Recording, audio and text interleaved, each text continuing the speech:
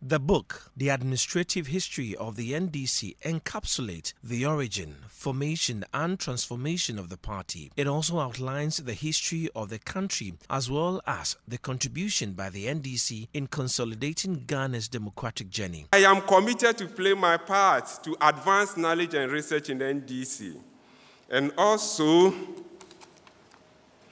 make sure that the knowledge that we have, we will be able to harness them and organize them well. Further, I am appealing to all and sundry to support the research work of the NDC. Taking a stand to speak at the launch of the book, the party's chairman, Samuel Ofosu Ampofo, said, but for the needed health infrastructure built by the NDC administration, Ghana could not have managed the coronavirus pandemic properly.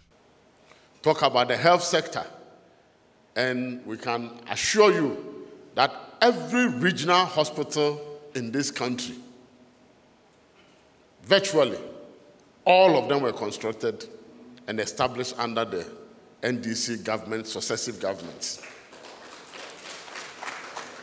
The recent pandemic that broke, but for the intervention of the NDC in the health sector, the construction of the Rich Hospital, the East Municipal Hospital, the University of Ghana Medical Center, the International Maritime Hospital, the Bank of Ghana Hospital, among several others, it would have been very difficult for Ghana to withstand the challenges that COVID brought us. Touching on how the book puts the founding of the country in perspective, the General Secretary of the NDC, Johnson Asiedu Nketia, accused the offspring of the UGCC and the UP tradition, the NPP, of distorting the history of the country to make them appear to be the original founders of Ghana. Now our history has been reconstructed to whitewash these people and make them look like they were the founders of the country Ghana. So part of the book has set some of these records straight.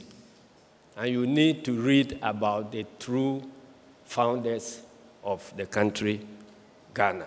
Launching the book, the running mate of the 2020 NDC flag bearer, Professor Jenana Opoku-Agyeman, said the NDC remains the only political party in record time to have documented its history. It is also a unique party in the sense that even though some accuse us of not reading, that we haven't been to school and all, isn't it the party that has come up with the book?